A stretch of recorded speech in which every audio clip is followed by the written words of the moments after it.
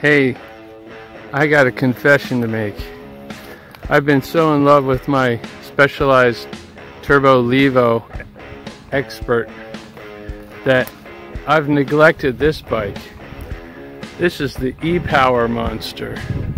It's got 6,000 watts of power.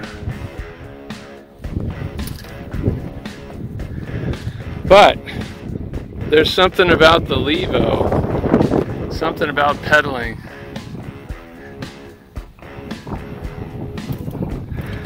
Something that compels you to keep pedaling. Even though you get some power with it, it's a very capable bike. But this monster, it's got all the torque in the world, and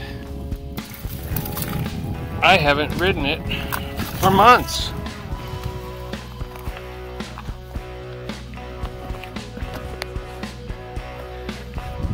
So, power's not everything, but access is.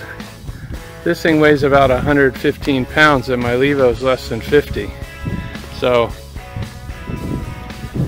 definitely can muscle the Levo around pretty well, but this thing's easily muscled around as well. Anyway, just got out here, wanted to give it a spin, get some thoughts going on it again, and enjoy the heat out here. Should be about close to 90 today.